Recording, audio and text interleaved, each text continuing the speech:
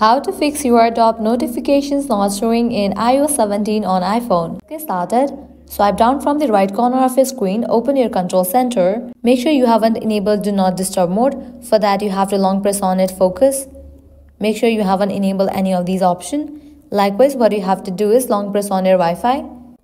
Now click on this option of AirDrop. Make sure you have set it to contacts only or everyone for 10 minutes. Likewise, toggle on for this option of Bluetooth. Once you do that, you will be good to go. If still you are having the issue, what you can do is open your settings. Now enable your airplane mode. Wait for a minimum of 60 seconds and again toggle it off and check whether your problem has been solved or not. Likewise, scroll down, open the option General, scroll all the way down, click on Shutdown. Now slide this icon to the right to turn off your phone. Once you turn off your phone, wait for a few minutes and again turn it back and check whether your problem has been solved or not.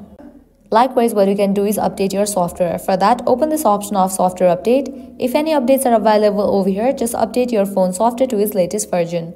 Likewise, head back. Open this option Transfer or Reset iPhone. Click on Reset Network Settings.